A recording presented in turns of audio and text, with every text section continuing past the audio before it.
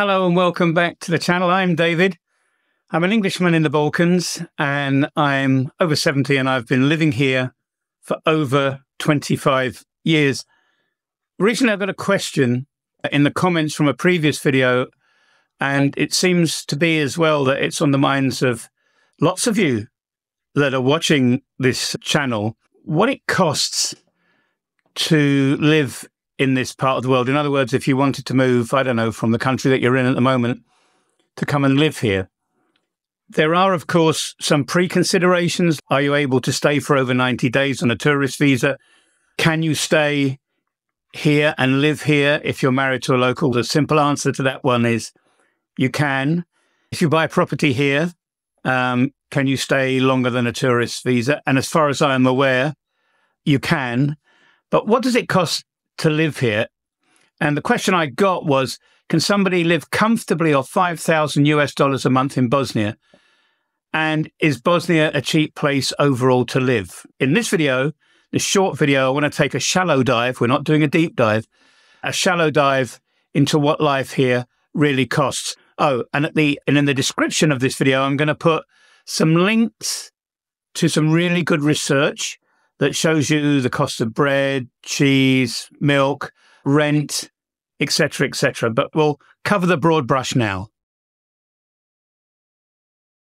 Okay, let's give some context to things. $5,000 a month in Bosnia would be considered a very generous budget by local standards. In fact, it's far above the national income here, totally honest.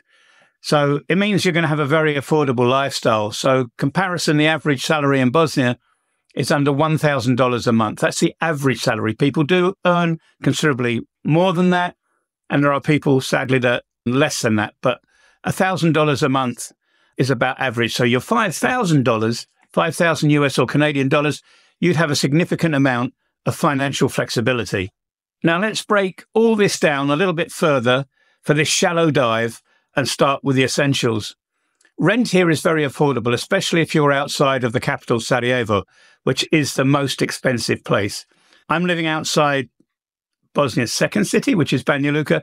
I don't live in the city there, but I live outside in a village, which is even less expensive. So a comfortable one-bedroom apartment in the city centre can cost between $300 to $500 a month. That might be more, but I'm just saying this is pretty average, and check those links in the description so you get an up-to-date evaluation, if you like, because the link I'm giving you is updated, I don't know, every 2 weeks. Rent here is very affordable, especially if you're outside of the capital, Sarajevo, or maybe Banja Luka, the second city. I live outside of Banja Luka, about 15, 20 kilometers away in a village. So the prices, once again, are even lower. But you can expect to get an apartment between $300 and $500 a month for a one-bedroom. If you want something larger or in a more upscale neighborhood, you might look at $600 to $700. Of course, the more luxurious you want, same as anywhere else in the world, you're going to pay more. But there's a link, and I'll keep saying this in the description, to a webpage that is updated, I think, every 2 weeks. That gives you all the prices here: bread, milk, cars, mobile phones, utilities like electricity and garbage and stuff like that. So if you're really thinking about this, then check out that link. On to utilities. These are also quite reasonable. Monthly utility bills, including heating, electricity, water, and internet, usually range from $100 to $150, depending on the season and the area. Once again, it's how much you consume and where you live, right? We find heating for us can be a little bit pricey, but then I live on a pension, right? So I'm not working, and I certainly don't get $5,000 a month. For groceries and dining, local produce here, there's a lot of it. It's abundant. There's videos on my channel. Check one out about going to the local markets. Food is really great, and it is cheap.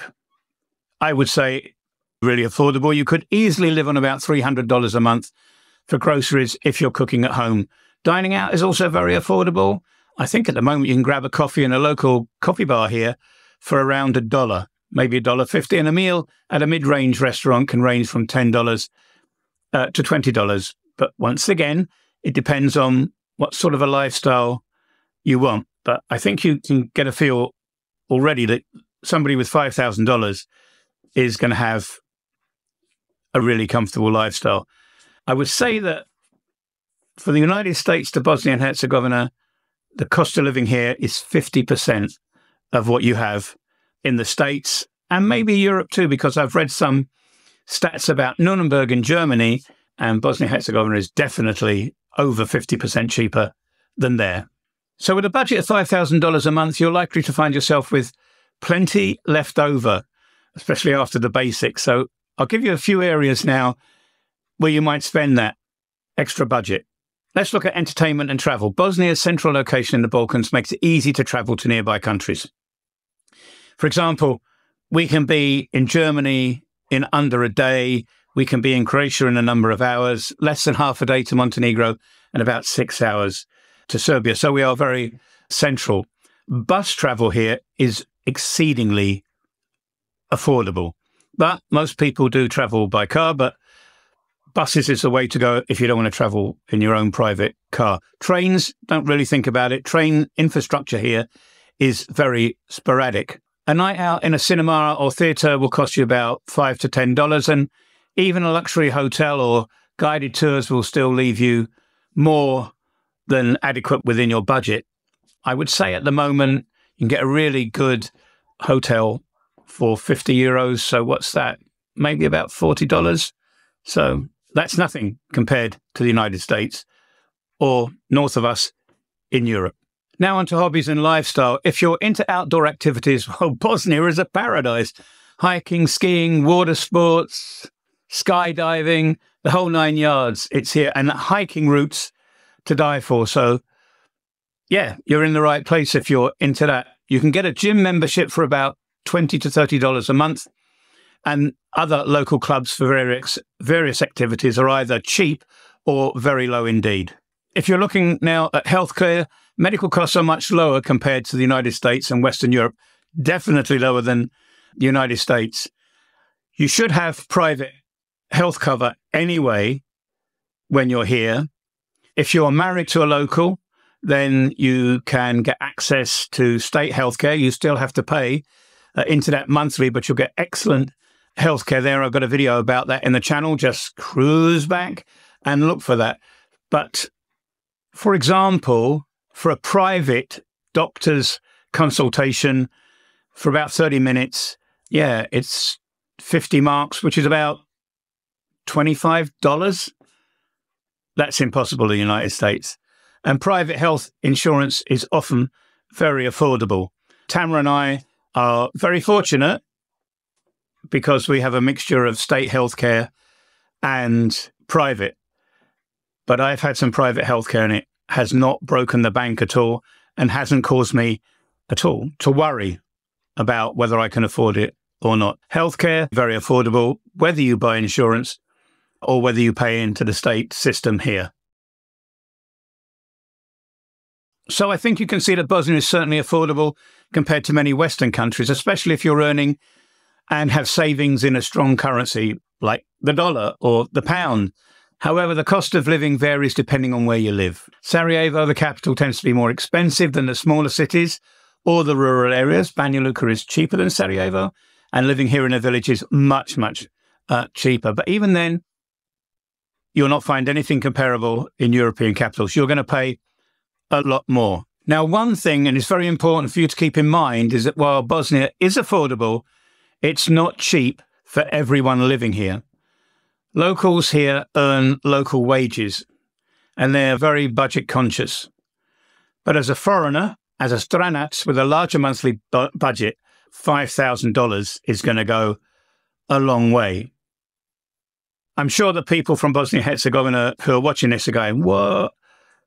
They're still worried about the price of bread going up, the price of electricity going up, water and other utilities. They're concerned about apartment prices going up, not only rental, but the astronomical prices by local standards of purchasing brand new apartments.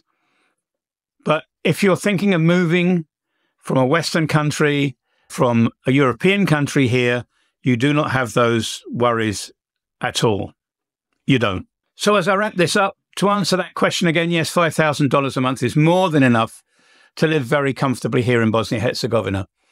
With that kind of budget, you're not only going to cover the essentials, but you'll also be able to enjoy a rich lifestyle. And I mean that in a nice way, not in an arrogant way at all. You'll be able to travel a lot. You'll be able to dine out a lot. And you'll be able to indulge in your hobbies and sports without a care, really.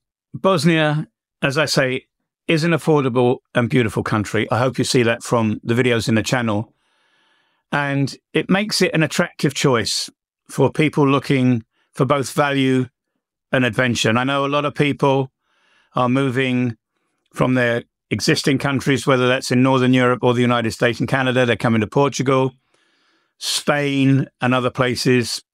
I don't know, but I have this feeling that Bosnia and Herzegovina might be on the radar to do that soon. It does have a linguistic problem for many people, but you can learn another language, right? Or you can learn, like me, enough to get by.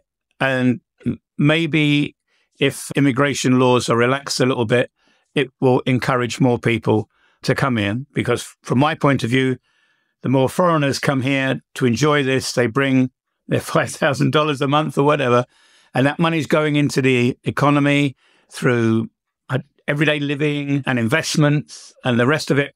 And everybody that lives here, local people at least, get to benefit from it. So finally, if you're considering making a move or you're just curious about life here, feel free to ask more questions, put them down in the comments.